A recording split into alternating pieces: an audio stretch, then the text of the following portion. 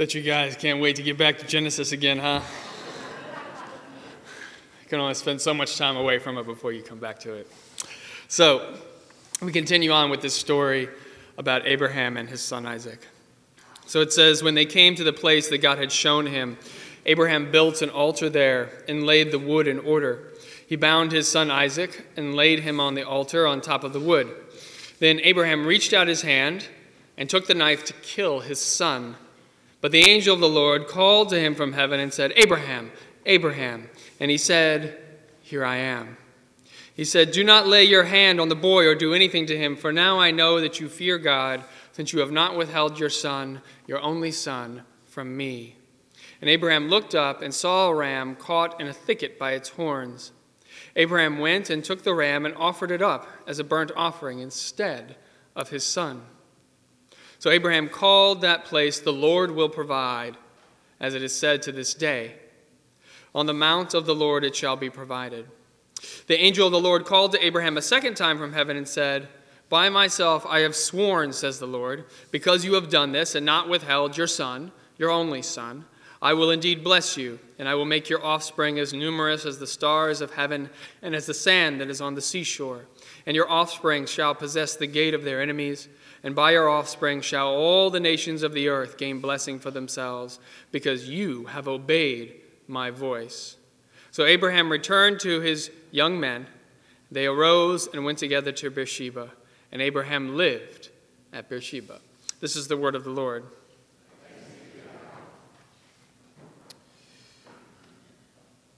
So during the season of Lent, and you heard Barbara talk a little bit about that, and that's the time, just so we're all clear, it's where we anticipate Jesus' death and resurrection on the cross. We're going to be taking a break from our Mark series, and if you've been here, you know I feel like we haven't really done very much in Mark, and that's because Lent is so close this year. It's really, really early this year. And we're going to do a new series, and this series is called Here I Am. So this series is based on a pattern that takes place in the Bible, which is God calls out to a person, and that person hears the name, and in response they say, Here I am. So we're going to look at the various instances where this occurs, and then we're going to talk about how these events have relevance to our lives. And all of this will culminate in our Good Friday sermon, where we will talk about Jesus when he says, Here I am to God, when he suffers and dies on the cross.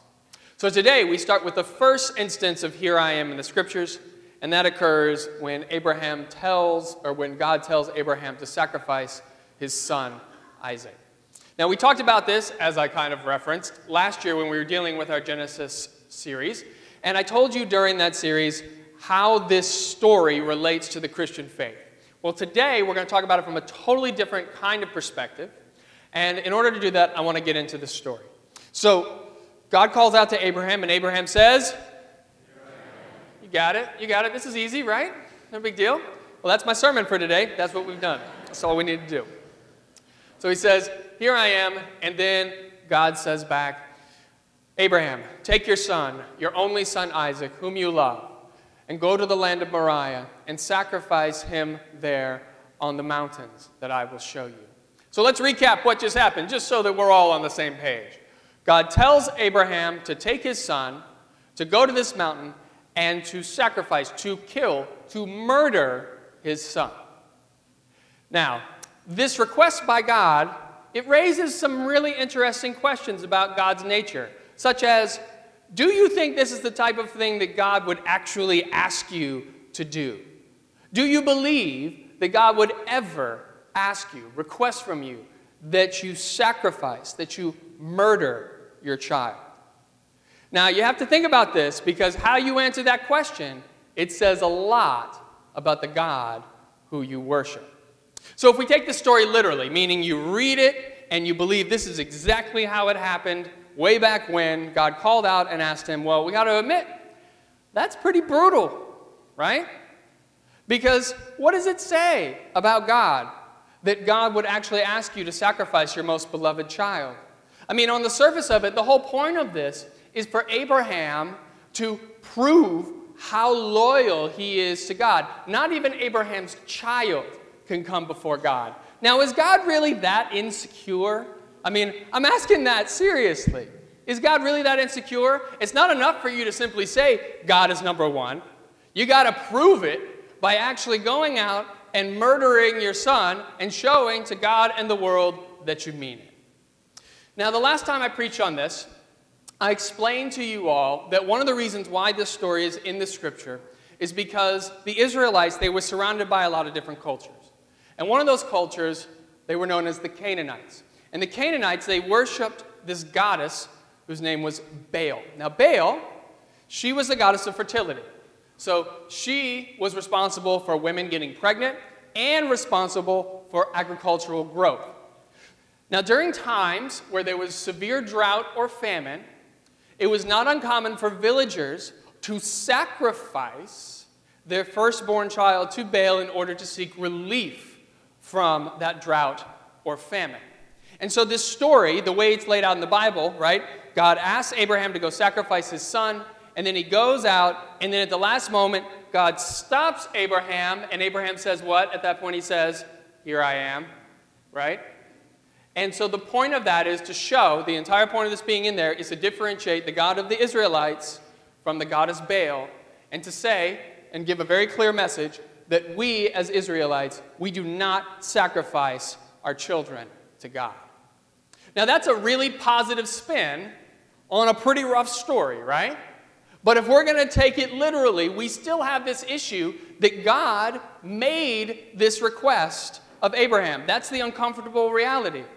Indeed, God only stops Abraham as he's bringing the knife down to murder his son. So what this tells you is that according to this story, Abraham had already flipped the switch. He was ready to go through with it. So even though God stops Abraham before the knife penetrates his son's flesh, I think we'd all have to admit that this is a pretty traumatizing experience for Abraham, right? I mean, would you agree with me on that? Now, is that the kind of God we believe in? A God who would traumatize us just so we could prove our loyalty to him? I mean, that sounds a lot more like something the mafia would do than what God would do to us, right? And so I'm going to tell you straight out, that's not the kind of God I believe in. I do not believe in a God who needs us to prove anything. So, if we're going to abandon the literal meaning of this story, then what are we left with? Well, if we take a step back and we kind of look at this story from different lens, we see that we have this guy Abraham, and he obviously believes in his own mind that he needs to do this, that he needs to sacrifice his son. And he's torn, right? Because he doesn't really want to do it. He loves his son, but he wants to serve God. And so he's in this really difficult situation where he has to make a tough choice. And so perhaps this story is really a parable about how, in really difficult circumstances, how do we tell when we're making the right choices? I mean, that's something that we can all relate to, right? Here, you may not be able to relate to sacrificing your child, but you can certainly relate to the idea of being in a difficult situation and trying to make the right decisions. And that's what I want to talk about today. I want to talk about how do we know when we've made a decision that God would want us to make versus a decision that God would desire less? How do we know when we're walking down that path that God would want us to walk down? How do we know when we've heard God's voice and said, "Here I am"? Now, one way that we can know whether or not we're doing this appropriately is by the consequences of our actions. So when you make a decision, that decision, it impacts the people around you. You follow me on this? Does that make sense? Okay. Now, rather than just lay all this out for you as how these consequences impact the world, I want to tell you a story. Because I think this story actually is going to give you a better sense of what I'm talking about than if I simply explained it to you. The story revolves around a man named Hisham Shahab. Hisham Shahab. So Hisham, he was born in 1960 in the country of Lebanon, and he grew up as a Muslim. Now, during the early part of his life, the country of Lebanon was a predominantly Christian country. But by 1975, the demographics in Lebanon had shifted significantly. It had come to about a 50-50 split with Christians and Muslims. And the reason why over 15 years it had changed so dramatically is because Muslims are very much like Orthodox Jews. They tend to have lots of children. Now this, in and of itself, is not a bad thing. But the problem was that the government in Lebanon, it was run by Christians. And those Christians did not want to extend rights to the Muslims who were living in Lebanon. So you can understand how this would cause a great deal of tension, right? Well, this tension, it boils over on April 13th, 1975, when a bus full of Palestinian Muslims are traveling through a Christian area of Lebanon, and a Christian militia attacks the bus, fires into it, and ends up killing 30 people. Now, as a result, a Muslim militia gets together and they retaliate, killing members of this Christian militia, which ignites an entire civil war, which will last for more than 15 years and take the lives of 150,000 people. Hisham, he was a contributor to that death toll. Being 15, being Muslim, he believed that it was important for him to defend his faith. So he got a rifle and he traversed to the top of these tall, high-rise buildings, and he would snipe members of these Christian militias. Eventually, he and his older brother, they came into possession of a mortar and shells, and they went to the outside of the city of Beirut, to these Christian neighborhoods, and they would launch these rockets into the Christian areas. And after shooting a couple of these rockets, Hisham, he stopped his brother and he said, you know what? We don't know who we're hitting with these things. We could be hitting innocent people, meaning women and children who were not associated with the Christian militias. So they took their stuff, they backed out, and Hisham, he went to the head of the Muslim Brotherhood in the city of Beirut. Now, the Muslim Brotherhood, you might be familiar with them because back in 2009, during the Egyptian Revolution, they were the ones who came to power. They were the ones who were elected. Recently, the Muslim Brotherhood was taken out of power by the Egyptian government because they were oppressing their people. So this is 1975. Hisham goes to the head of the Muslim Brotherhood, and he says to him, he says, look, we're shooting these mortar rockets into these areas, and I'm concerned that they're indiscriminately hurting people. And so the head of the Muslim Brotherhood, he says to Hisham, he says, Hisham, who is your example in life? And Hisham says, well, the Prophet Muhammad, of course. And so the head of the Muslim Brotherhood, he says, well, during times of war, the Prophet Muhammad, he would use catapults. And these catapults had big rocks in them, and when they were shot off, they would indiscriminately hurt people. And so he said, because the Prophet Muhammad did this during times of war to defend the faith, in modern warfare, you can use these mortars and shells in order to do the same thing. It is okay to indiscriminately hurt people when you are defending the faith. Hisham heard that, and he was like, all right, well, that makes sense. And the guy looked at him and he said, you know, you're a smart kid.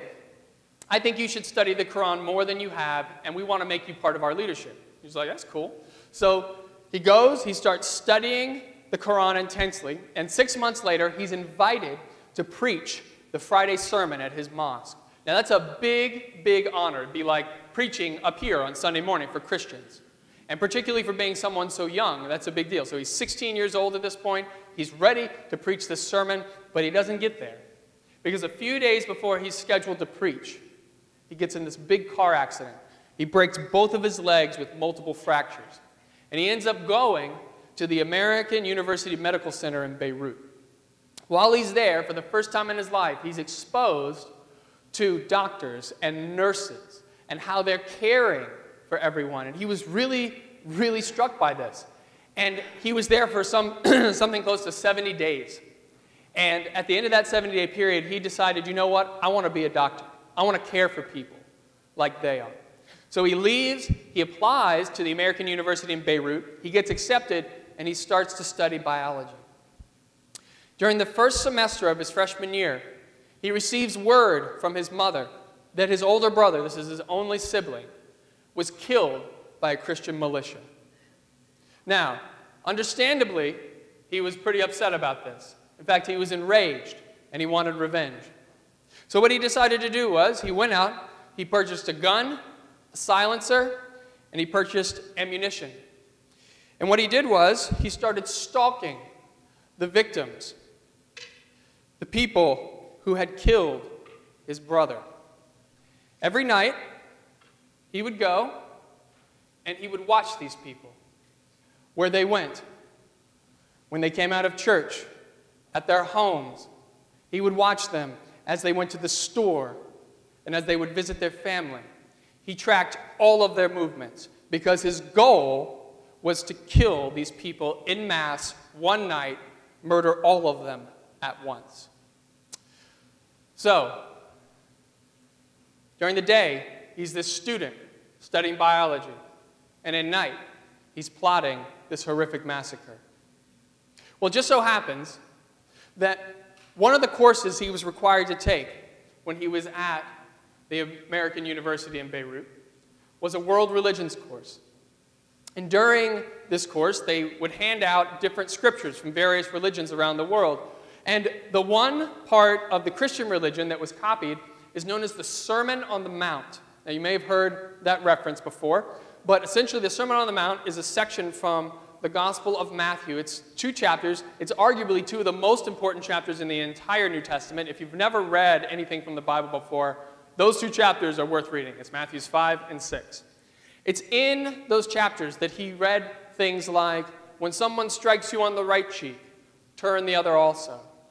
And when Jesus says, you have heard it said that you should love your neighbor and hate your enemy, but I say to you, love your enemy and pray for those who persecute you.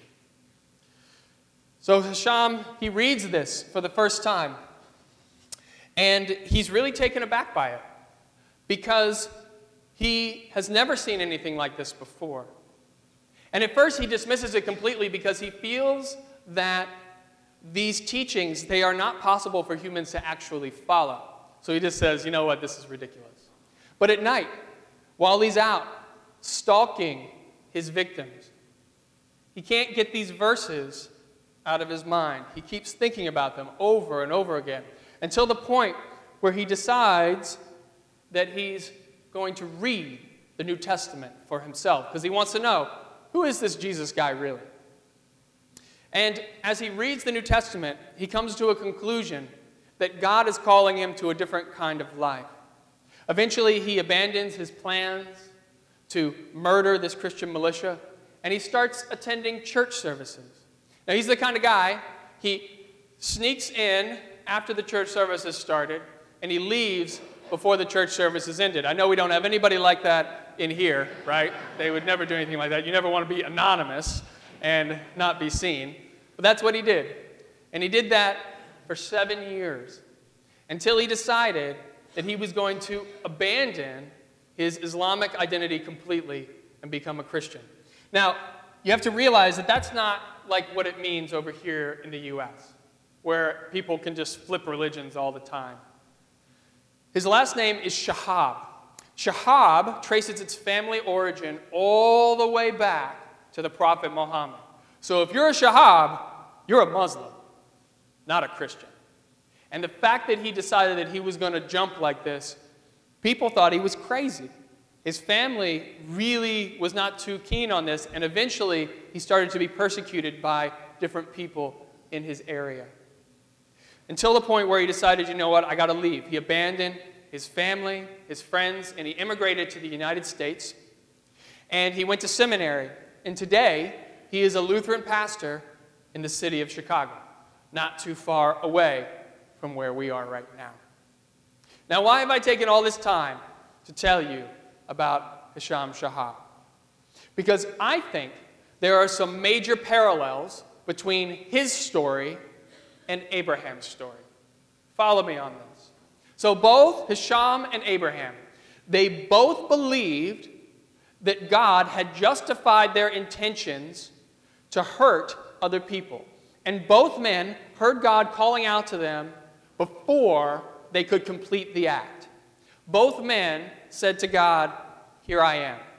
Both Hisham and Abraham, they heard God's voice and they realized that what they believed God was calling them to do was very different from what God actually wanted them to do. And I think this is true in all of our lives. This is the way that Hisham, Abraham, and us all come together. I think everybody in here, we believe, we know what God wants us to do. But the reality is that what God wants from us is very different from what we believe God wants us to do. They are two very different things. I began this sermon by telling you that the point today is to talk about those tough circumstances, those tough situations where you're trying to determine, are you going to make the right decision, the decision that God would have you make? And I explained to you that the way you can sometimes tell this is by the consequences of your actions, right?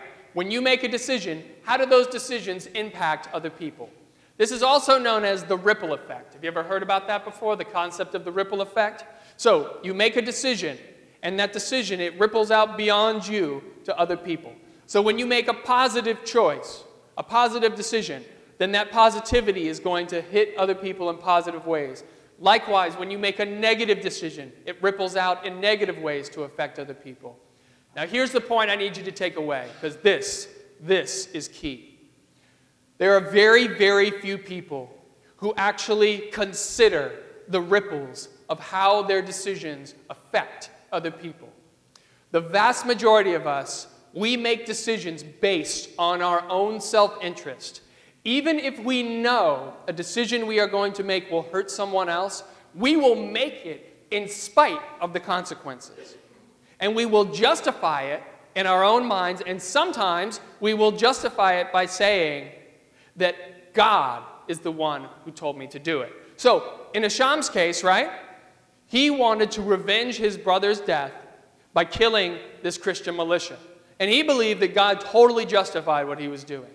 Likewise, Abraham, he was going to kill his son to prove his worthiness to God. Again, very clearly, he believed God wanted him to do it.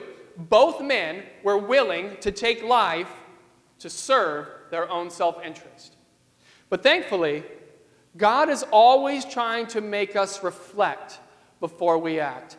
God is always speaking to us, trying to help us to think about how our words and how our actions are going to impact the people around us. Indeed, I will tell you, I personally believe that God is always whispering in our ear, trying to help us minimize those negative ripples in our lives.